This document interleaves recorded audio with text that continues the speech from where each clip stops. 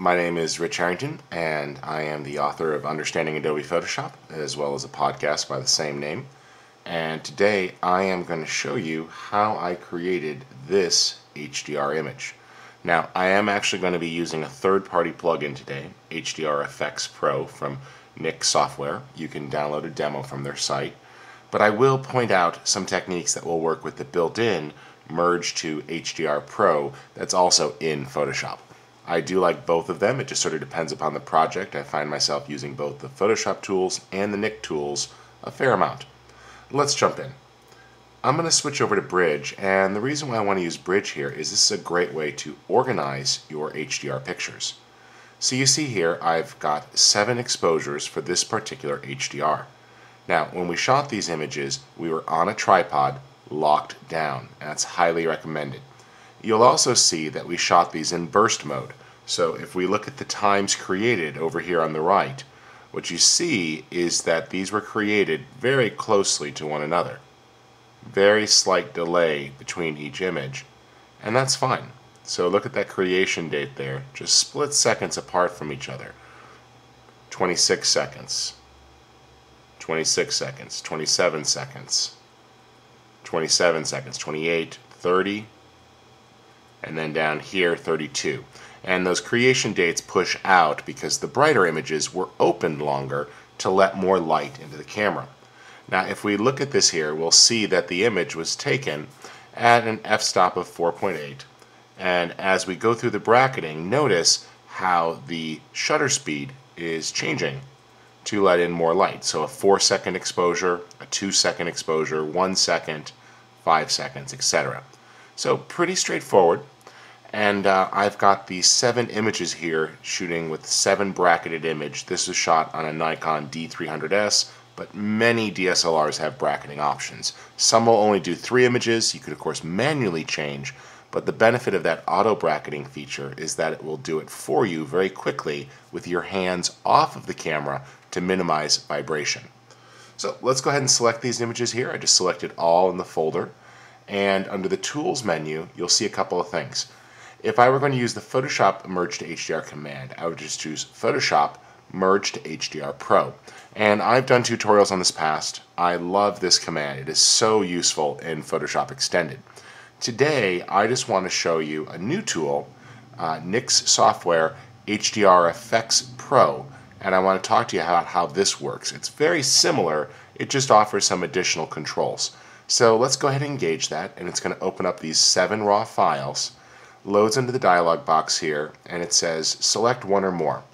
I'm just going to go ahead here and select all of these. We're just shift clicking.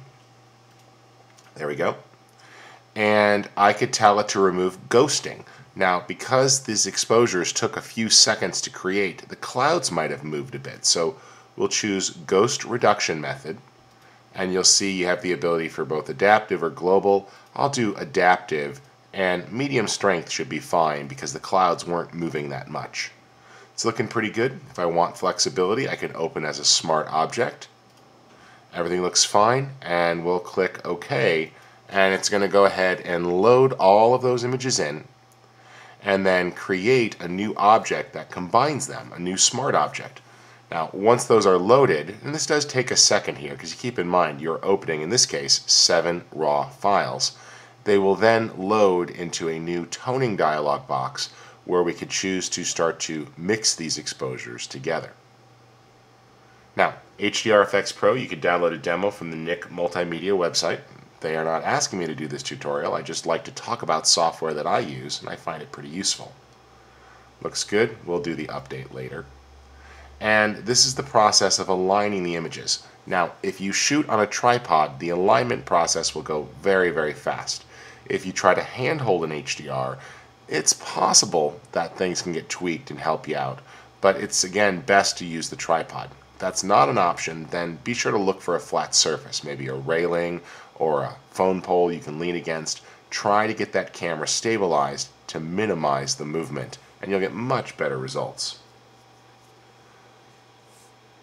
Now, the processing steps here, and if you can't tell, this is called tap dancing, is going to go ahead there and it's creating the image. Fortunately, you get nice good updates of what's happening in this process, so you at least feel like you're not waiting forever.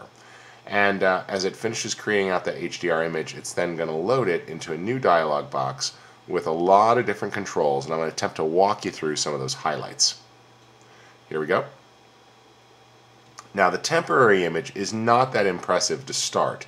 This is by default a true 32-bit image, which has a great working space. You see how you have a lot of color in there, but it does not offer as many of the controls that we want for the stylized look for HDR. Loads in here. It's going to take just a second for the image to update. There it is, caches in at high res. And you'll see we have a collection of presets to choose from, as well as the ability to make our own custom user presets. Now let's start here, and we're going to go into a little bit of a landscape category. And you see as we choose different options here, it loads in. And these are good starting points. I'm going to go with a gradual contrast here. That's looking pretty good. And what I want to do is refine things just a little bit. Now, one of the great things about the Nik tools are these control points. And I'm finding the brightness and the detail in the trees here to be a little distracting. Yes, it's nice to see that it captured that wide range and managed to capture all the details and the leaves, but I really don't want them. So I'm just going to click and add a control point here.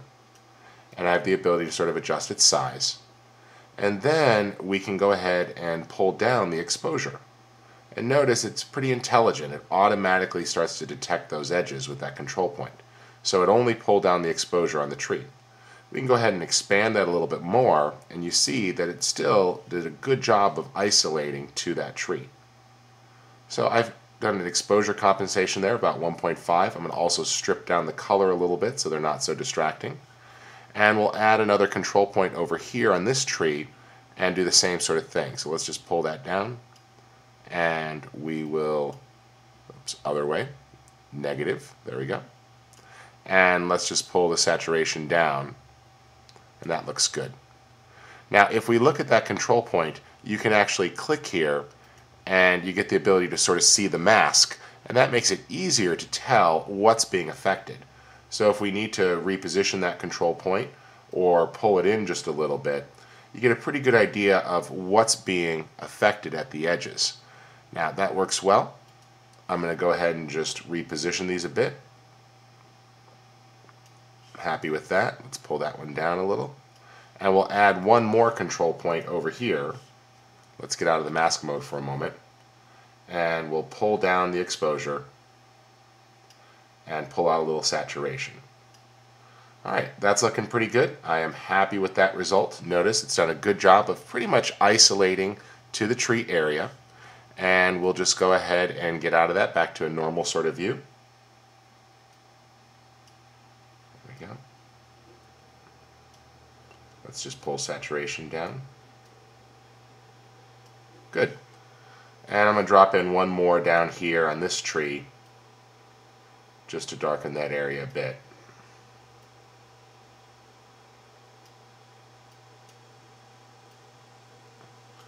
And now I am happy with how that's looking.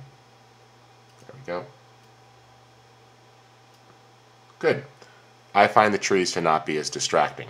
Now let's go ahead and play with the global adjustments here, and you notice that we can merge the exposure down. The great thing about the HDR is that it's capturing a wider range. So the original images, we have these great highlights in here, yet we still have the rich shadows in the background. That's looking good. We've got all sorts of different methods here for our HDR. Notice that we could take a look at things like harsh details, and it's going to go ahead and really pop those, and we can bring that strength up. Or we can do things like a nice natural look, and that's just capturing a wider range with the clouds and the highlights of the buildings.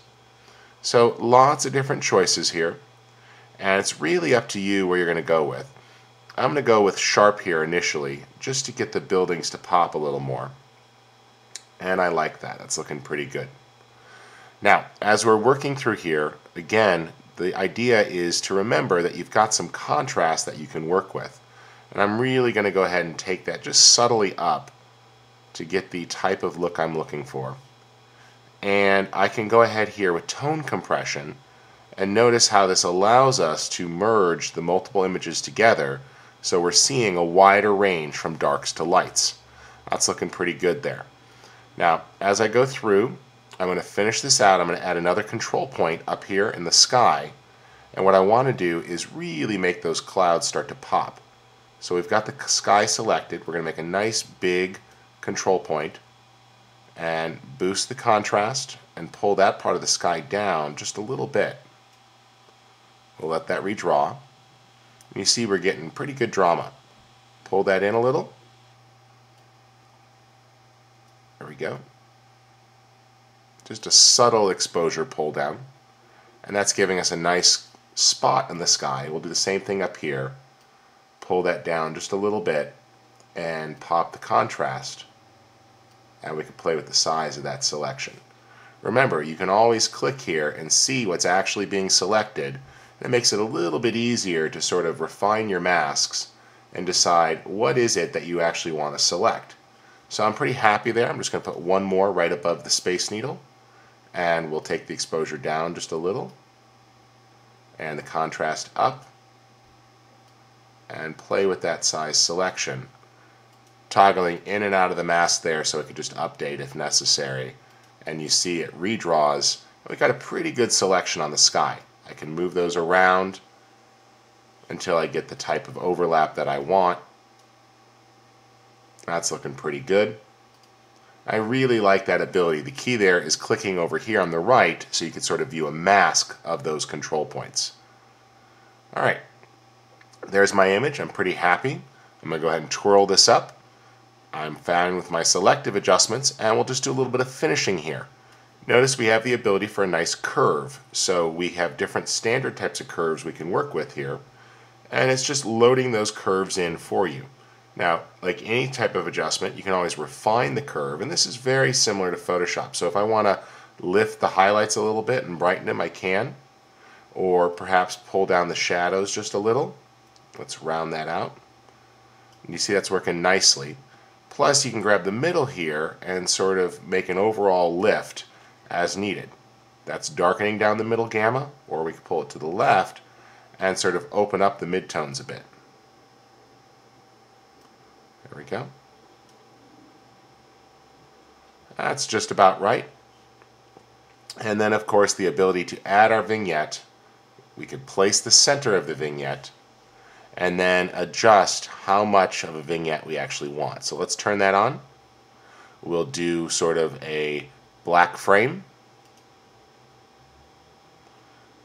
and I could adjust the amount of how dark it gets at the edges, increase the transition amount so there's more from dark to edge, and play with the size, which is going to be the overall size of that vignette. There we go. Just pull that down a bit. Going to back off the amount a little bit more. There we go. That looks pretty good. And you have the ability to change it from rectangular to circular. That's looking good. I'm happy with the vignette. Scroll all the way down. Down here we do have the ability to sort of move through a loop. And you can also switch on over to a histogram if you want to see your levels. That's looking good. I'm happy with that overall effect, and I'm going to click OK, and it will be applied to the image. Now, you remember earlier we told this to be created as a smart object. The cool thing there is that this will actually store all of these filter settings as a smart filter. That means at any point in time, if you double click on the filter, you could jump back in to your actual image and make tweaks and enhancements. That means the filter effect is still live, and at any point a simple double click will re-engage this HDREfex dialog box, and you can go in and start to manipulate. So I think that's going to really be a huge boost to this, the fact that you retain that flexibility. So that's looking pretty good, and I want to point out a big deal here. Notice we've got this mask applied to our smart filters. So if I've got some areas that are a little too bright, it's pretty easy to go ahead and mask it out. I can just click on the mask, grab my paintbrush, and start to actually paint. Let's go ahead here with a nice simple brush. We'll just choose our normal paintbrush tool. There we go. Right bracket, bigger brush. And what I could do is paint on any areas here that were a little too hot. So I'm just toning down that Space Needle a little bit by painting on the mask. And in this case, I'm painting with a 36% opacity brush. And what it did there is it created a little mask between the two effects, and it blended it just a little bit on that part. I also have the ability here to go ahead and sort of tone things down a bit. So I'll select this, and I'm going to paint on the bushes a little bit further. Right bracket, bigger brush. And I'm just going to blend that back a little. And you see how it's mixing the before filtered image with the after. So that's looking pretty good. Build that up a little bit. And there's the mask attached. And that's another cool use of the smart filter. Now let's go ahead and grab the crop tool here. And I am going to load in a target aspect ratio. In this case I'm going 16:9 and a resolution of 240 for printing. And as I crop that out, you see that it gives me my perspective guides. Everything's all set. I'm going to tell that to go ahead and hide the cropped area, not delete it. This way, if I change my mind, it's still there. So if after the crop I want to make a little adjustment, I can go ahead and nudge that in. Now when you apply the crop, the smart filter takes a second to kick back in, so don't panic. It's going to redraw it. But you see there that that's really doing a good job of quickly keeping non-destructive editing. So again, the little smart filter's mask over here is pretty cool. You do make a major adjustment like a crop and a resize, the filter's going to have to recalculate. So don't panic when that happens. This is a very high-res photo, so it's going to take a second as it kicks back in. Good. Click back on that mask, grab my paintbrush. I'm going to go just a little darker right now and tone down these areas. And notice I'm just masking back to the original photo. So it's not like I'm dodging or burning those trees. I'm simply painting them back non-destructively to their original point. There we go. And that looks pretty good. So at that point my image is virtually done. The only issue here is notice it's a 32-bit image. Now that's great, and I'm going to save this and we're going to store this as a 32-bit file so we can make future changes. So file, save as, let's just put that out. And that's great, it's a 32-bit file. But if we were to save this as a JPEG for the web because we wanted to post it, or as a 16-bit file in order to print it, it gets a little confusing because all of a sudden now all of these HDR details are going to be lost. And by default, that conversion can be a little wacky. But there is a little secret here that allows you to do the conversion. So see, for example, here if I said, oh, let's go ahead and save this for web. Well, I can't yet because it's a 32-bit file. So we have to go down to a 16-bit file, and when I do that, it's going to go ahead and get a little bit converted. Now we're going to merge those smart objects, and notice, boom, the colors all change. That's okay. What we want to do here is under Method, we're going to go ahead and we're simply going to change this. Let's do simply exposure and gamma, and notice if I just leave that alone, nothing's changing. So as long as we set exposure and gamma as opposed to highlights or histograms or local, leave everything at 0 and 1, when you click OK, the 16-bit conversion happens with no additional HDR processing. So now we'll go ahead and save that, and we'll just call this the 16-bit version, HDR 16. There we go. And we are free to store this out in any format that we want, JPEG or anything else. File, save for web and devices. Comes up, in this case it's a little bit big, no big deal. I'm going to go ahead and size this down for Tip Squirrel. We'll take this to 1200 pixels wide. Press the tab key, everything refreshes. Hit save. There we go. Store it out. And there you have it. There is our HDR image. So, looks pretty good. Here's a slightly different version I made before. Still, all in all, quite happy with it. And remember, that all starts with taking advantage of that bracketing mode on your HDR camera. So, hope that makes sense to you guys. Thanks for checking us out at tipsquirrel.com, and be sure to check out some of the other great things we have up here on the website.